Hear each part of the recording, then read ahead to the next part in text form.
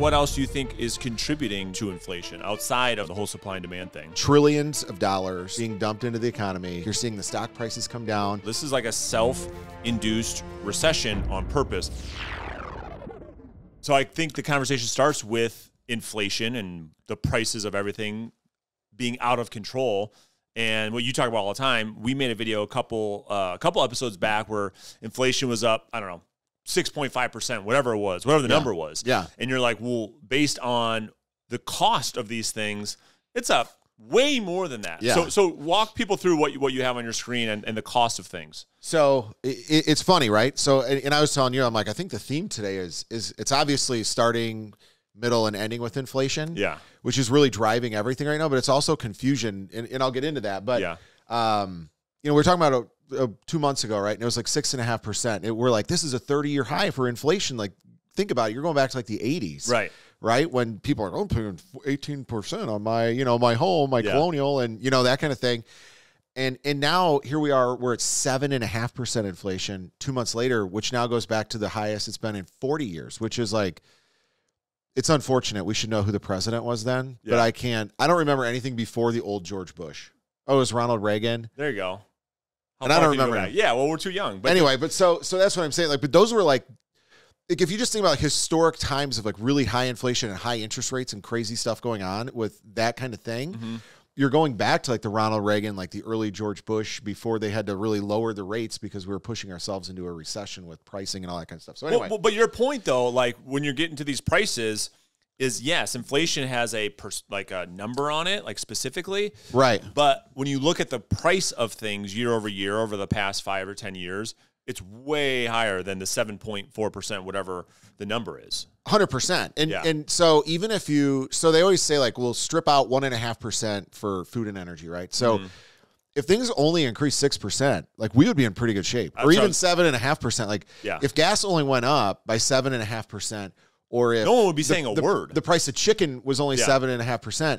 So if you look at it, so this was published on MSNBC. Okay. Is where everybody got this from, and I saw it going around. But it says used car prices. This is year over year. Okay. Right. So from last year to this year, and there's something important to touch on. So the year over year number. So last year in January, you got to think where we were, right? We weren't even back in Michigan. We weren't even back in school, right? We were totally still on lockdown. Yeah, that's right. So we're comparing inflation from then to now. Okay. So we're comparing like the gap is huge because that was before inflation really started to get crazy. Absolutely. More stimulus was coming out after this, right? So I'll get into that in just a minute.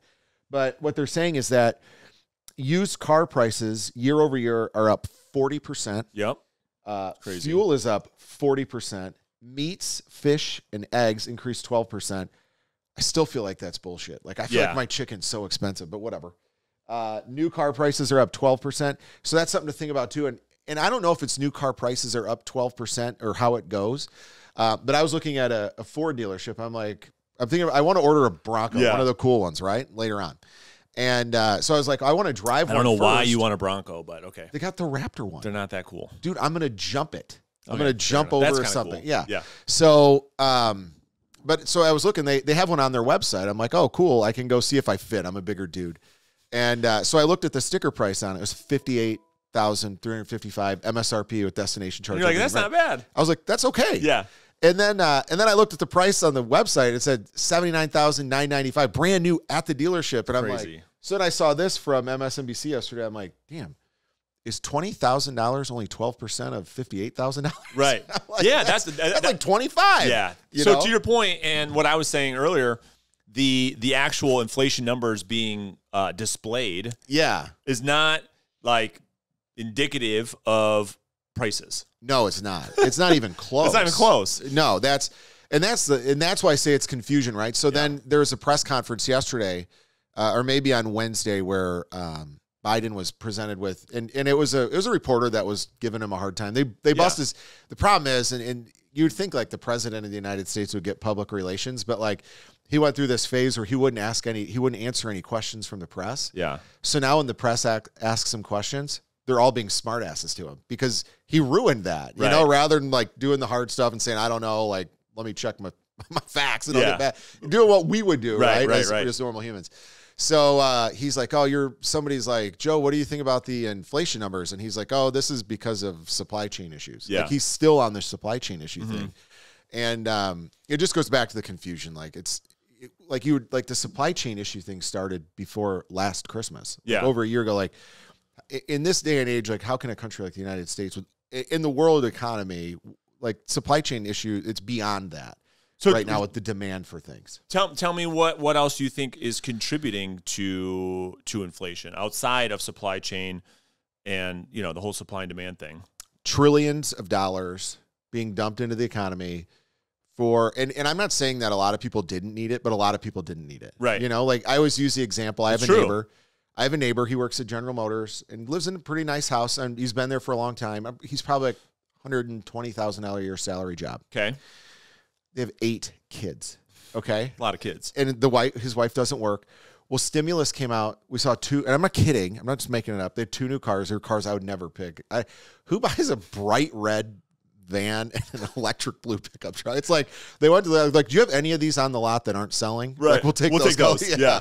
So, and then they got a jet ski. Yeah. So if you think about it, I was doing the math, and from the 2 stimulus plans, they got $60,000 or more in stimulus money that was tax-free. Yeah. So you're like, where's, it's a supply chain issue. No, it's not. It's because people that make $120,000 a year got 150% raise that year for no reason. Like he still worked his same role at General Motors. General Motors was still giving the same profit sharing checks. So hold on. So before we hit record, we were just talking about like where we get a lot of our information and people like gumping things down and making them simple. Yeah. I want you to give some context to people that watch this and say, yeah, we understand. Like we benefited from that too. Right. How that translate into increased inflation.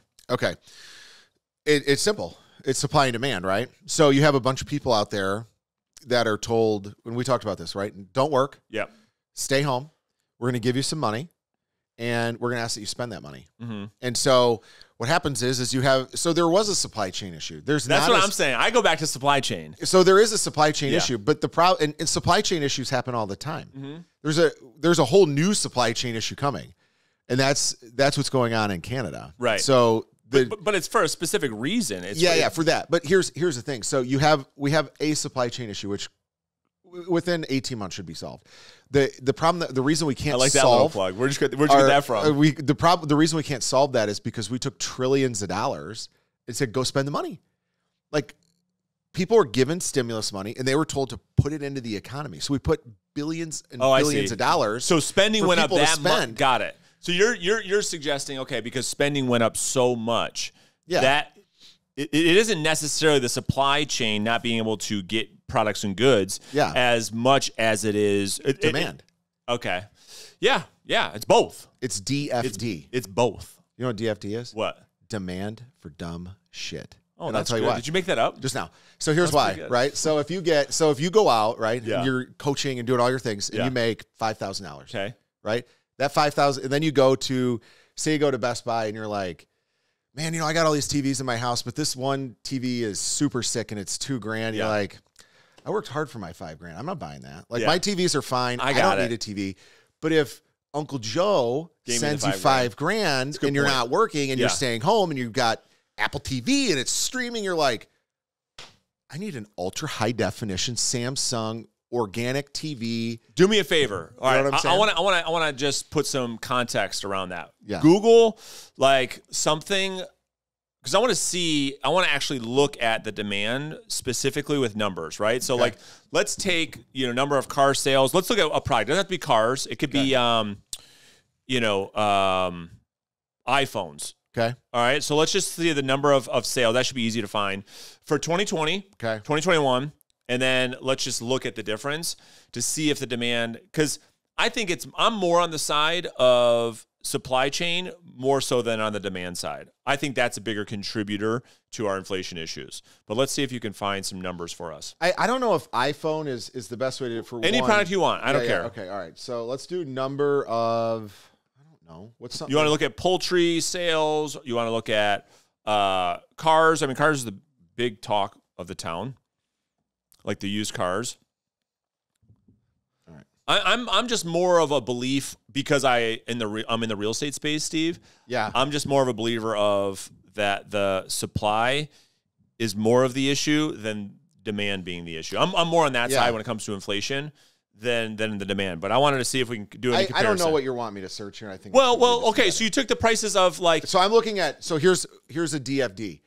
Yeah. Dyson vacuums. Fine. They cost triple of a shark. But the argument you're making, I can't find. Yeah. The argument you're making.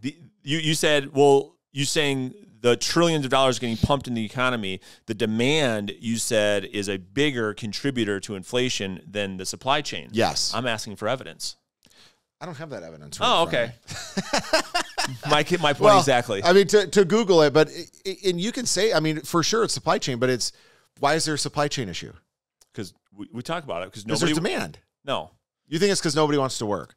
Absolutely. But unemployment rates are at below pre-pandemic levels. People are paying more money now than they've ever paid for employer. Yes, and yet everybody is hiring. It is absolutely insane, including ourselves. Right. And it is so hard to find people for whatever reason. I have no idea.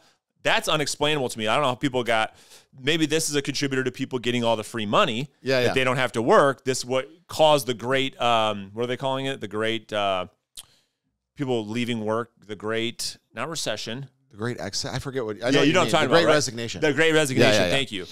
Early retirements are all-time highs. So, people going on to their own businesses are at all-time highs. Exactly. Yeah. So to me, that's one major cause of this supply stuff. And then there's all kinds of other things too. The broken railroad because of lumber prices.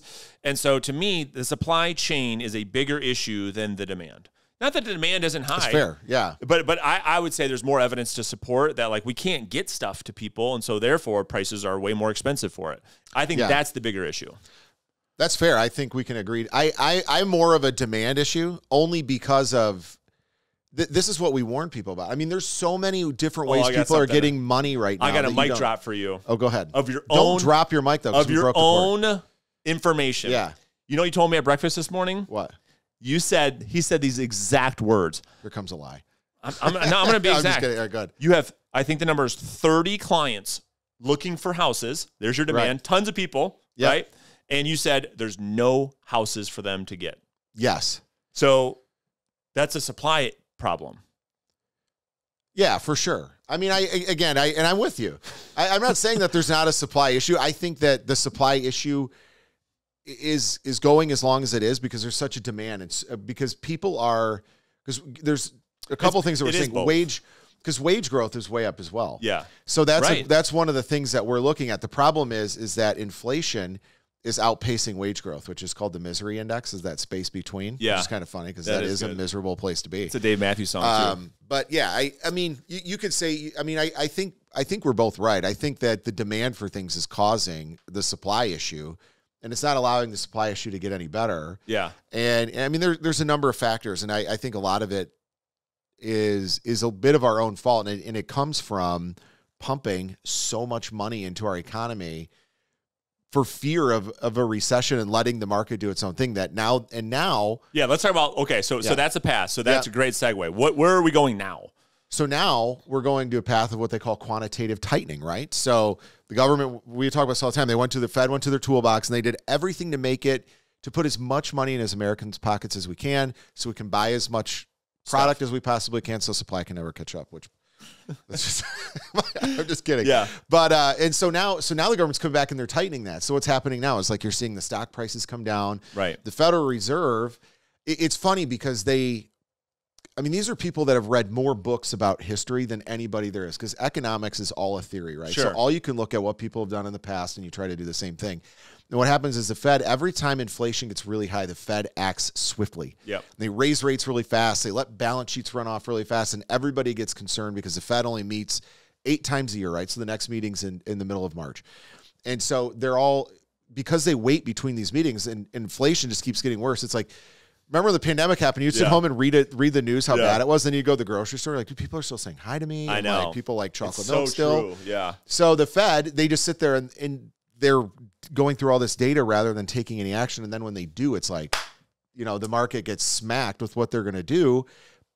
but it's like preparing for it, and it's all the hype leading up to it, that when the Fed actually acts, it's not as bad as you think, and you see improvement in the market. Yeah, so that's a good point. And I do want to give a little bit more of context around the video we made last week that people had questions on. I think I titled that video, and people thought it was like clickbait. I'm like, no, this is like a self-induced recession on purpose that the Fed is giving it. So I want you to kind of help the audience understand, when you say Fed acts quickly, raises interest rates to fix inflation, the everyday Joe has a hard time understanding why that is. How come that helps inflation by taking money out of the economy? Right. So, I mean, there's a number of things they do, but raising the Fed funds rate, which really messes with the whole global economy. I mean, there's other things they can do that the world would rather we didn't do, because they don't want to mess up their own economy. So they're chirping in the Fed's ear. But basically, the Fed has a Fed funds rate, right? And the way that works is banks are required to have a certain amount of assets to cover their loans, right? Yep. And at the end of the day, when that bank closes on a Tuesday, if they have more assets than they need to cover their loans, they can lend that money overnight to large corporations or to other banks, and then that money gets paid back very quickly, like sometimes the next day. Sure. And so what happens is, if it's 0%, you have all these companies that can grow really fast because they can get this capital infusion with no cost of their money. Right. So what happens is, and that leads to innovation. It allows them to push more product, allows them to raise wages, and they just have more money in their pocket to spend, right? Yeah. This is great, by the way. Keep going. This is because so far everyone I think is with you. Like, okay, cool. Well, how does the opposite of that help us? Right. So here's what will happen. So the Fed will raise that rate, which means companies are going to borrow less money, or if they do borrow money, their return on that investment is going to go down, which will start to lower wage growth. It will it'll decrease the innovation of the companies. It'll decrease their product to the market. And decrease the amount of money they lend. Exactly. So what that does, ideally, is that it takes these companies' stock prices and it decreases these stock prices. It brings the market down a little bit. And what these companies will eventually do is start lowering their prices to get more people to buy their product. And that's how you work inflation, right? You decrease inflation to get more people to buy things at a lower price. Your money goes further, which means this price of the dollar goes up compared to other currencies. Dude, that was beautiful. So that is a clip that's going to go down in history as one of your best pieces of content. I hope like hell it was accurate. That's my understanding. I mean, honestly, like the easy. That was the first time in our show that you explained something that I think that I finally understood, that the people at home finally like, oh wow, Steve, good job. Yeah, thanks. Just kidding. I love you. No, I got you. Really, but good. That makes a lot of sense. Yeah. And so that's why when we made that other video, and I was like, the Fed just put us in a recession on purpose. When you watch this video at home, you can understand it wasn't just clickbait, it was strategic. And so the next, let's transition again. Is that still the plan as far as the information we're getting with this next Fed meeting coming up in March? Do we fully anticipate them to raise rates again? And is that the direction we'll keep going? So my opinion is right now, I think the first Fed rate hike we're going to see is going to be a 50 basis point rate hike. Okay. And so, and again, when we're talking about rates, we're talking about the Fed fund rate. Fed funds rate. Yeah. Not interest rates. So here's where it does affect mortgages though, is that on your home equity lines of credit, right? Yep. Like again, going back to slowing down how much money we're spending, like, right now, you can get a home equity line of credit at prime, right? Which is basically the Fed funds rate plus about 3%. Yep. Right? So you get a home equity line of credit right now. 3%. 3%. Well, now it goes to 3.5%. Yeah. And then by the end of the year, you're probably going to be at like 4 to 4.25%. And people, as much as that doesn't make a difference, right? Right. That's literally, if you think about it, right? 3% to 4% on $1,000 is $100 a year. Yeah, it's nothing. And you and I always talk about that. It's not that big of a deal, right? Sure. So that comes out to, I don't know, $12 a month, whatever it is, or $8 a month. Yeah. And, but it just send people's heads like, okay, interest rates are going up. Right. Like I need to start like hunker down. It's just a mental thing. Right. And if you think about it with your title last week, is the Fed is the government trying to crash the economy? They're trying to retract it. Right. Which is fine. They're trying to have them recede a little bit because and the reason that becomes like a controversial or provocative way to put it is because a lot of the sentiment is that we got ourselves here, but we infused a whole bunch of money, which created all this demand and created all this inflation. And now the Fed has to come back in and be like, all right, guys, like playtime's over. Let's do the opposite. It's time to let the market go back to being a market rather than being subsidized. So that's great. And the thing is like more housing data and how that's going to impact things here as we move through 2022. We'll have more data as we get through the year. But as it relates to the housing market specifically, even with rates going up like they have, right? Yeah. And talk about mortgage interest rates for a second. Like what's occurred over the last 30 days and where we're at today. Yeah. So we're up about a point. Yeah. Right. So you could say around 4%. 4%. Yep. So we went from, in the holidays and stuff, we would call it like right around 3. There's a lot of stuff in the 2s, which was amazing. Yep. So around 2 to 3, high 2s, 3%. So we'll call it 3. Yep. Today they're at 4%. And you and I were talking about it the other day. I was like, this is not the end of the world. Right. For every $200,000 that you borrow on a 30-year loan, that's $100 and what was it? No, it was like $50. Oh, over 200,000. Yeah. And 200,000 was like $112 a month difference. Yeah. Which, if you go back and you break that down even further, that's like $4 a day.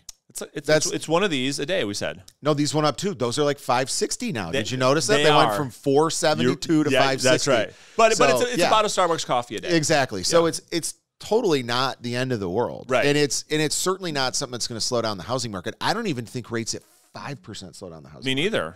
Because the way Americans are doing things is different. Yeah. And we're in this position now, and we talk about the crash all the time. I don't know a good way to put it, because gas prices fluctuate so much, but gas prices go up a hell of a lot faster than they go down. Yeah, right? yeah. Oh yeah. And housing's the same. Like once you're in a neighborhood where houses sell for $600,000, that's now a $600,000 neighborhood to get into, where maybe a year ago it was $500,000. Yeah. Maybe you'll find one for like $575,000 in there, but that's roughly a $600,000 neighborhood now. And those things just stay. It would take a big foreclosure crisis or something like that to pull that back. And we're seeing right now is that severely. I have the number. So we should pull that up for sure. So delinquencies on loans right now are still really low. So let me see if I. Yeah, you can grab that. And while you're doing that, the other thing that you just reminded me of is like with wages being up, like even as rates go to 4.5%, 5%, people are making a lot more money now than they were. And so wages are up. It is so insignificant. If your monthly mortgage payment at 3% to 4% is $200 difference, it's not slowing down the housing market. Yeah. And we continue to get record low inventory levels, right? Yeah, right. So demand, we just keep talking about this, as demand stays put, which is really high. Yeah. Mortgage applications, you probably know that, are in good shape. Yep. And housing inventory is still very low. Yeah.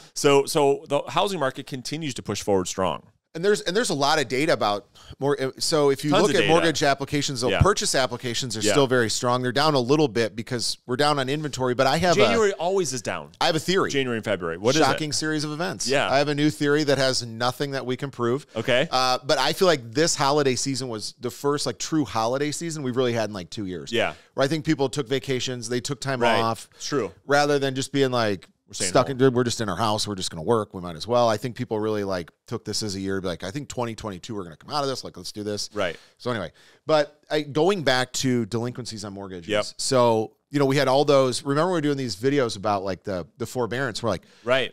Well, wait till everybody's payments come due. Yeah, it's due. It's gloom. It's doom and gloom. Get your credit ready, get your money ready. We are going to come out of this thing. We're going to buy all these foreclosures, and we're pioneers to the new gold mines. Yep. And so with loans coming out of forbearance and foreclosure, so last month loans 30 days or more behind. Yeah. We're down 3.8% of mortgages are 30 days behind. That went down to 3.6%, which if you think about that year over year? Month over month. Okay. So again, that's peanuts. That's nothing. very 3.8% loss. And the other one is so seriously delinquent. So this is when we get to 90 plus days. So in the mortgage world, when you're 90 days late, you're not getting a refi. Yeah. You know what I'm saying? Yeah. You got that 90-day on there, that's a problem. That's a problem. It's serious. Yeah. It becomes almost unlendable. That's down. That dropped to 2% from 2.2%. So mortgages are getting back on track, and people are making these payments. And again, like we said from the beginning, this was an induced. An induced forbearance. Yeah, exactly. And the thing is, you're right, man. I remember, you just brought my mind right back to it. all these people on YouTube were making videos about like, wait till all these payments come due. There's going to be a crisis. The housing market's going to crash. We're going to have all these foreclosures. And it's not. And the thing is, we have to look at, I don't know if you have it in your report there, but pre-pandemic levels to look at what was the 90-day lates. What did that look like in 2018, 19, 20? Yeah. And then what did it look like in 2008 to give context? Because 2% might not have any context to people watching. Yeah. So and I don't have that in front of me, and I don't want to do the dead air of trying to find it, but it's for. Everything's like pre-pandemic right now. Okay. I mean, we're in even in the housing, the forbearance is probably good for a lot of people that were even coming into the pandemic behind on things. I know it's really helped people with student loans. But I have a random thought. I'm going to get off. Go ahead, I'm do it. Digress. Run it.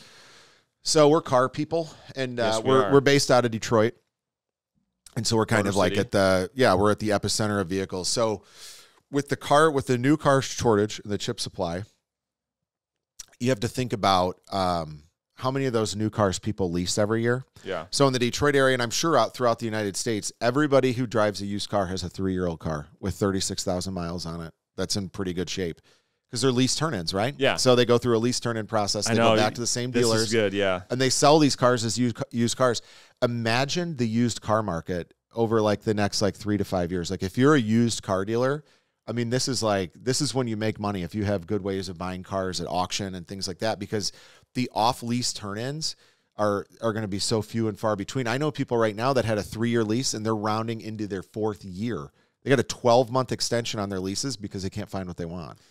So that's a good point. So that's why there's nothing used, right? Because there's no used leases. Because you're right. You try to go get a new car right now, good luck. Yeah. They're like, okay, yeah, we can get you something like in 2024. Yeah. You want to know something else that's funny? So this is another side note. So we live in Detroit. Yep. So because the cars are manufactured, there's empty lots, like big parking lots, like where the Pistons used to play at the Palace. It's full of cars, right? Oh my gosh, what happens is they're continuing to manufacture cars without chips, and then they just leave the plugs. And when they're done, when the chips come in, they plug that computer in, they seal it up, they put the car out, and it goes to a lot. Yeah. So what happened is, because there's a lot of humidity in Michigan, it gets hot and cold, the connectors for where they plug these chips in were rusting. Oh no. They're worried about that. So they said, we got to go put something on them to prevent that. So they literally let the security team go out and do this. And they used peanut oil to do that, because it's like an inexpensive way to do it. Well, peanut oil holds moisture or something, and it rusted a bunch of the connections. So now they've got to go back and replace the connections and add the chips later. So we were on our way home from your house, and we drove past there, and Bella goes, all those cars need a chip? I'm like, yeah, that's supply chain problems. Yeah. And even now, the ones you buy that have the button for the heated seat, because they don't have the chips, they're just like, well, we're going to sell it without the heated seats. Right. You're just not going to have heated seats, but you're going to have a heated seat button. Yeah. So what as far as the mortgage market or the economy, what do you think are you most interested to what are you looking forward to the most to see what occurs in the next up and coming, let's just call it 2, 3, 4 weeks from now? What do you think would have the biggest impact? Is it the Fed meeting in March? What needs to occur for things to change from where we're at? Whether that be interest rates going higher, lower, is there any big economic news that you're waiting on that will make an impact? So I think that the jobs report for the end of February will be really interesting, or for February, which we'll get in the first Friday of March. Okay. Because the jobs numbers we got for December and January were really, really hot. The January jobs number came back. It beat expectations by 350,000 jobs. It's crazy. And then they revised the December number way up from 100,000 to 700,000. But that's a review of the entire year paired with census data. So it's not even actual reporting. It's just it just adds to these numbers, and the market took it for gospel, which it always does. And again, that means more people are going back to work. So a lot of people that hear that oh, that's a good thing. That's great. Yeah. So, but the markets hate it because that's worse for inflation, right? Yeah. So I think it'll be interesting to see in March, because we'll be done with adding those and doing the revisions and stuff like that, and we'll actually get to see what happened. Which the jobs number should be pretty good because we're past the Omicron. Yeah. And so I think that'll be an interesting number. I think it'll be great for the Fed to just raise rates. That's the Band-Aid thing. One of the James Bullard, one of the head Fed guys, was we need to raise rates without meeting about it. We need to be able to do it on the fly. That's true. which really spooked the markets badly. I think it would be a good thing because I'm a big Band-Aid ripper. Yeah. And, there's all kinds of like if you're swimming in a river and you get bit by an alligator and you have jeans on, you're only imagining how bad it could be, right? And then you pull your jean up and you're like, oh, it's just a little bit of bone. We can heal, sew this bad boy up. And I'm hoping that that's not going to rattle sellers loose, but I feel like the way the market is right now, we did this 2 years ago where nobody wanted to sell because there was nowhere to go. Yeah. And so I'm waiting for something, and I don't know what it is. Something to just come up and like rattle it loose. Yeah. Kind of like your ice maker auger is like going and going. sellers. And then all of a sudden a bunch of ice comes out. Like I'm just waiting for something to rattle loose that's like, okay, here's some inventory. You know what I mean? Yeah. I don't know what that is. I have my hunch on what that could be is if the pent-up demand for new construction, like these builders are raring to go. If they can get their hands on some lumber, and specifically, here's what I think would really help the entire housing inventory crisis. If builders can go crazy with ranch-style, condos, right? And all these baby boomers that want to move and all their houses are paid off and they're sitting on these gold mines and they can liquidate into high prices right now, get into something one story, that would just free up so much inventory and you will see a huge wave of new sales. I agree. And so I think we're close. I don't know. I want to look at maybe next show we can talk about it, but the whole lumber thing, I think is getting better. We talked about that 2 shows ago. Prices are coming down. Yep. So if that happens and we can get new building underway, because that was predicted to be a big savior for housing inventory in 2022. Yeah. And so if that can happen, if these builders can go they want the way they want to go, which we'll see this spring or summer, I think you'll see a lot of inventory coming to the marketplace. And vacant land prices are still pretty low. Yeah, they are. They're not crazy high right now. Yeah. And I'm learning just as boots on the ground, like building a house, with picking out land, it is not easy. No, it's so hard. You need somebody to be like, no, this is a good lot. Yeah. The land is not expensive. Yeah. Building is crazy, but the land's not. So I'm going to end with this. So our last 2 episodes ago, we talked about getting a shed house from Home Depot. Yeah. People really like that idea. Yeah. Did you see one person said, this would be a great show for HGTV. Yeah. Two suburban dads live in a forest. Yeah. Building our own shed house. That'd be so good. So what I want to do, and I'm going to publicly announce this so we're more committed to it. Yeah. We got to go to Home Depot and check one of these out. Okay. We'll just grab the phone, and do a little video? Yeah, 100%. Okay. All right, I'm down. So maybe we'll just do our next episode in one of those sheds houses at Home Depot.